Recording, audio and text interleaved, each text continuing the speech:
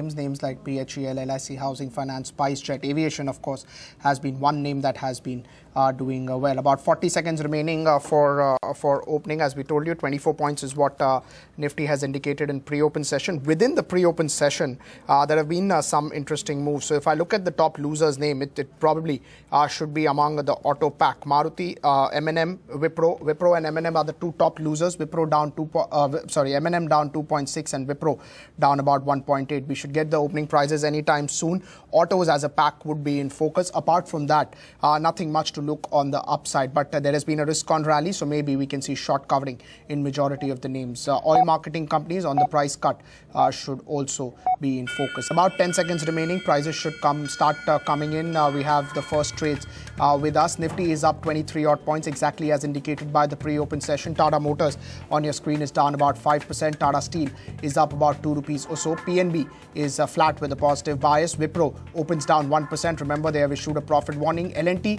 two price cuts. Yesterday also we had a call coming in which had downgraded the price target for L&T. BHEL up about 1% or so, 167. M&M on your screen. The biggest impact of this ban, if it actually goes through and others also follow it, it's about 3% decline, 1,250 rupees for M&M. BPCL is up 1.5 odd percent, again as expected, because prices have been cut. That is of crude and always tends to benefit the oil marketing companies. Infosys is up about 1%. Maruti is up 28 rupees. As I told you, Maruti would not have a very, very big impact, and the reason is all because we know that they have most of the cars in petrol and they have all the cars in variants of petrol. Idea is up about 1%. HCL Tech is up about 0.8. Wipro on your screen is 3 to 3.5 rupees on the lower side, 0.6%. They have issued a profit warning, but again, the street is not surprised by this move. Maruti is up about 20 rupees, 0.4% on the higher side. The detail of this order is expected at 10:30 today.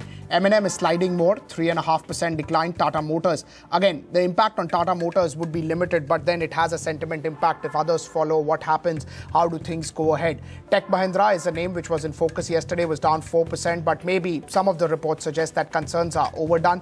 5 rupees higher for Tech Mahindra. LIC Housing Finance, there is a news flow regarding this company, and the news flow, of course, is that they have acquired 19% stake in LIC Nomura. Jet Airways is up 1.6. It was up about 8-10% yesterday, so very, very strong open for this name. BHEL is up about 1% or so, 168. The news flow that came out was not that great, but still, it's a name which is reacting to that. Orchid Chemical is up 1.8. Mahindra Holidays is up 1.2, but volumes on Mahindra are very, very thin. So essentially, it's not a proper price discovery. IVRCL is looking to convert its debt into equity, or a part of its debt into equity. It's up about 4%. Intellect Design, IDFC Bank, which is a new age bank, has given an order to them for using their banking solution, 1.3% higher for Intellect Design Arena. 33 points higher now for Nifty, 7734. It's not exactly as one would have thought in the open looking in at the global markets, but it's looking in decently strong. HCL Tech, interestingly, is up about 1% or so. M&M is down 3.3. HCL Tech, we were talking about, they have the largest facility in Chennai in terms of percentage of employees being over there. Tech Mahindra is up about 5 rupees or so. NTPC is up 0.6. BPCL is now up about 1.5%. TCS 20-25 rupees higher. Asian Paints up 4.5 odd percent. As far as the mid-cap index is concerned, let's look at it now about 3 to 4 minutes in opening. So an Info Edge is up about 2.6. Pipavav of Defense is up 2%. Let's look at SKS Microfinance. Now, SKS Microfinance is a company which Morgan Stanley has upgraded today to an overweight. It's up close to about 2.5%, 470 for SKS Microfinance. IGL, let's pull up that one as well. It's expected to be one of the biggest beneficiary of the focus on Delhi pollution, with whatever is happening in various different regions, or various different segment of cars and household. IGL is expected to have a positive impact. Maybe that's the reason why it's up 2%. ABB was up 6% yesterday. It's followed by a good 1% move today. BPCL is now looking strong. It's up 1.5. Gujarat Pipavav is up 1.2 odd percent. United Phosphorus is up 1.7. BEL is up 1.2%.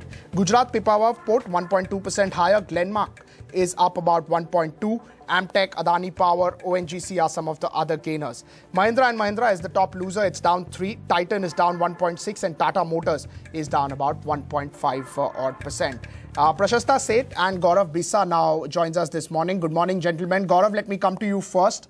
Ahead of such a big event of FOMC, what are the derivative markets indicating to you? Where essentially is the bottom, where there is a lot of put writing which has happened?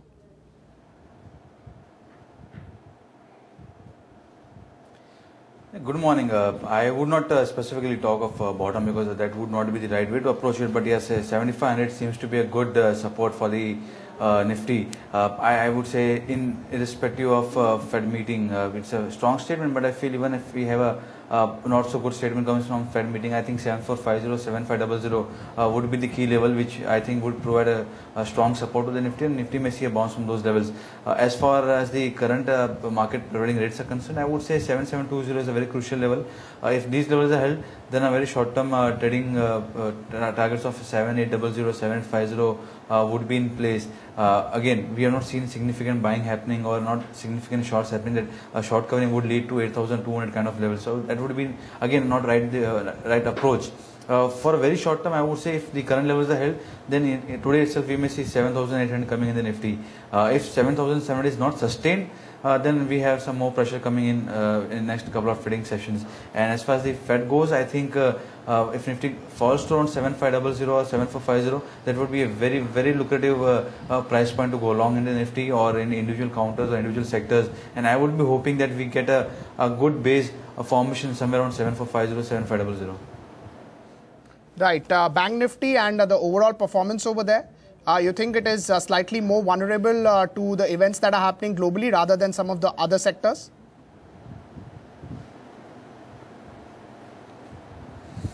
Certainly, if you look at yesterday's performance as well, Nifty, I think it went up on its own. Bank Nifty did not give that much of a push, or the Nifty Bank did not give that much of a push. Today also you see that Nifty and Nifty Bank both are having similar kind of gains, in terms of absolute value.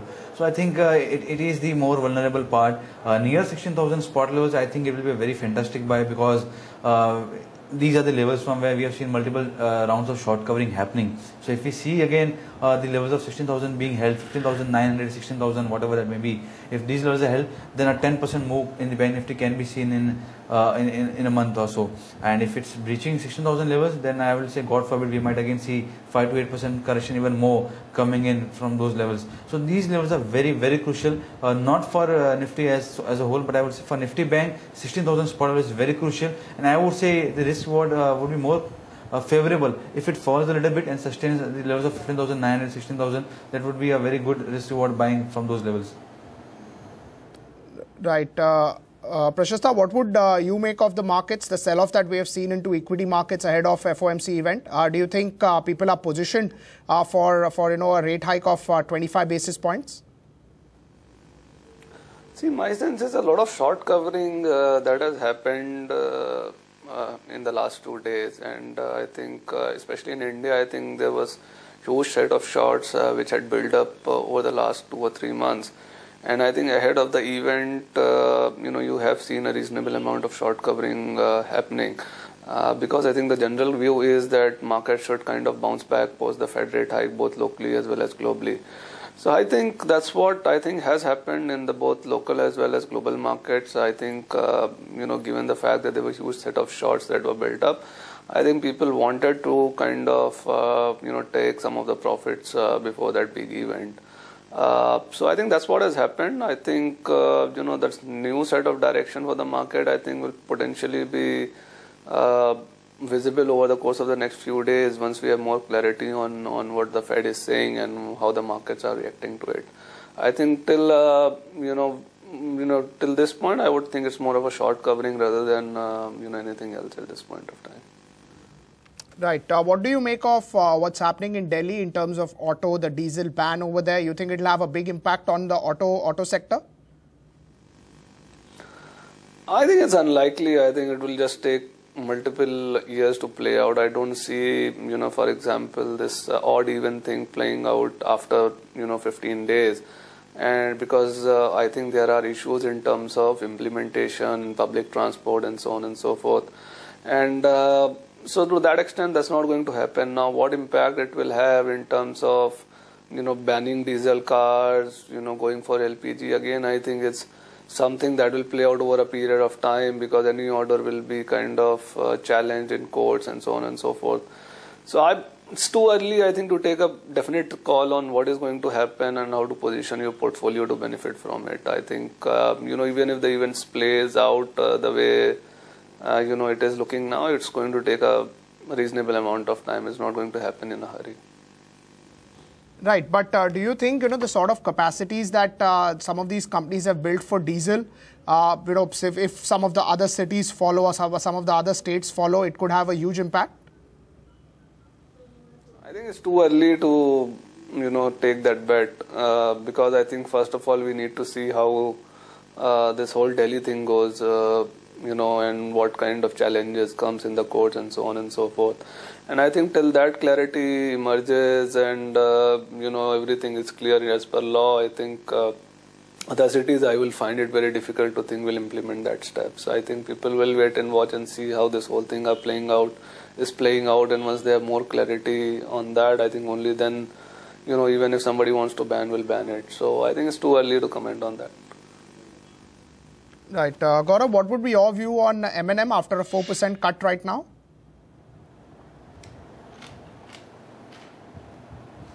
Well, M&M was looking the more decent name among the auto pack, and if I would not be buying at these levels, but a little bit higher levels. If it's holding on to 1250, 1260, I think that would be the levels from where you can see some bounce back happening. We have seen some amount of short covering happening from those levels, and not just on one occasion. It has been on a couple of occasions. So rather than trying to find a bottom in place, I would rather say let us wait for a day or two, and if it's trading above the 1255, 1260 kind of levels, then we can again play for a technical or trading bounce till 1340, 1350 levels.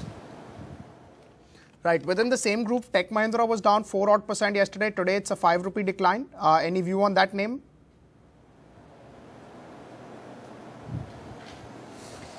Well, it has, if you look at the overall performance, it has yesterday shown levels of 518, 520, today it's at 525. So 515 is a very crucial zone. It's been holding as a good support. If you look at the patterns, OI pattern versus the price patterns for last few months, if not quarters, then you will see that 515 has been the level from where it has seen short covering, and 570, 565 are the levels from where it has seen long unwinding. So I would not be initiating shorts at these levels.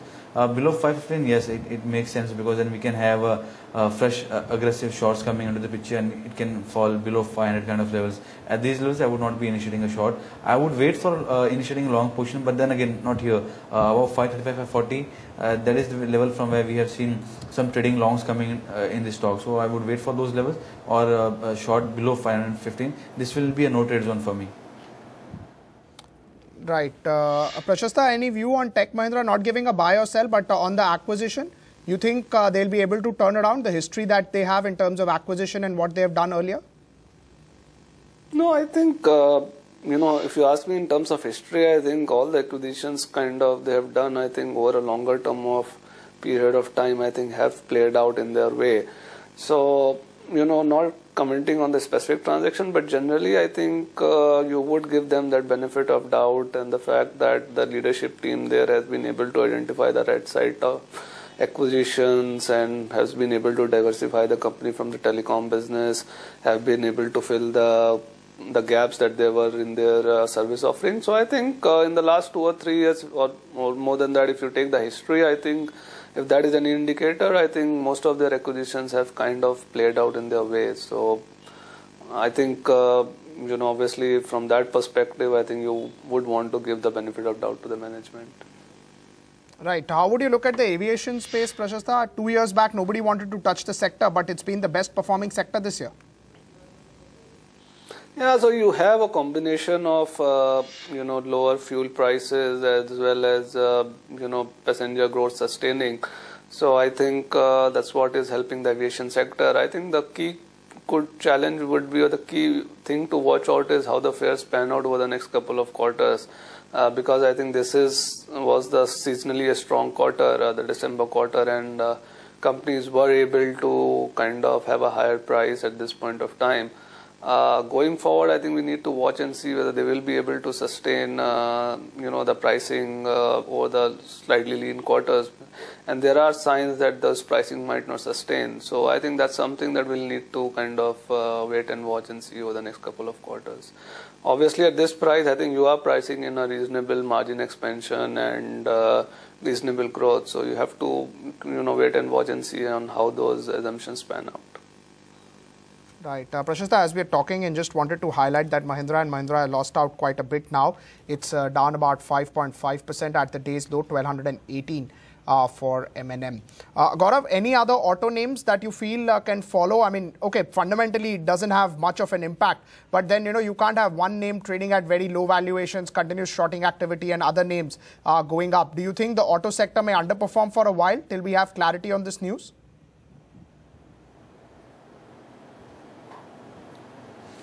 Well, they've seen their share of fall already. I would not be expecting a major fall happening in auto names. We might see a fall happening just on account of any fall in Nifty. But apart from that, in isolation, I don't see a big fall coming in auto names. Rather, I would be waiting that if some of the auto names are again seeing some correction, then they would become a lucrative buy. We have seen a good amount of jump coming in from Tata Motors from 360 to 375 levels in a matter of a day or two, and similarly is expected from other names. Probably M&M might also catch up in coming days. So I would rather wait for the levels, and I would be initiating longs in these levels rather than waiting and trying to create a shorts at higher levels. Right, Gaurav, Prashasta, thank you so much for taking out time for us. Always a pleasure talking to you.